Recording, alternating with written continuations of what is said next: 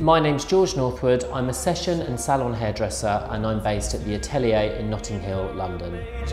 We're in my East London studio today doing some filming for Goop, show women how to emulate the looks they get in the salon at home. Hair that's easy, not too overdone, natural, beautiful, simple.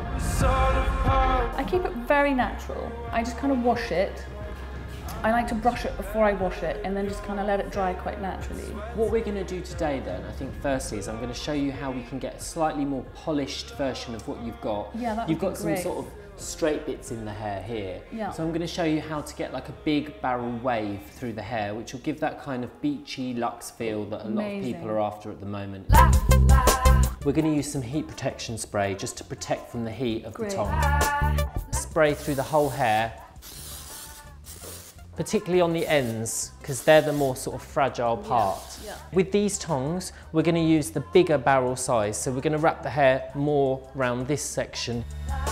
Always leave the root and the end out. That will give you more of a beachy look. 1, 2, 3.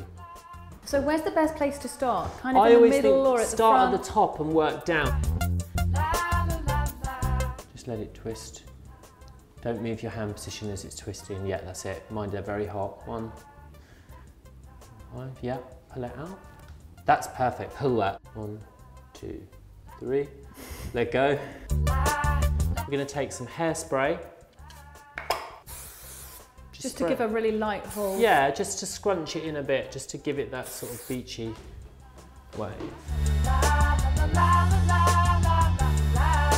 We're next going to show you how to transform this into a bit of an updo, just like a bun. Great. Also, what the bun will do, it will help hold the wave in place, so that if you now tong this and you want to save it for the night and go out for the day, you just put it in a bun, and then when you let it down, the wave will be there. Keep the natural parting you've got. Yeah.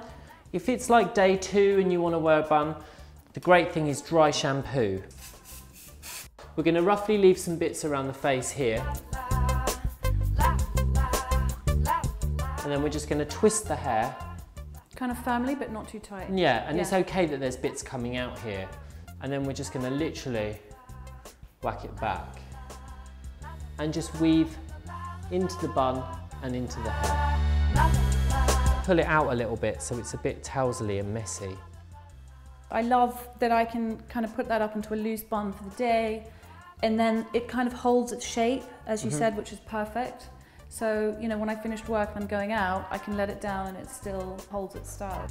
Really easy to do, perfect, suits my hairstyle, it's amazing. Don't put too much effort into it, relax and enjoy it and persevere.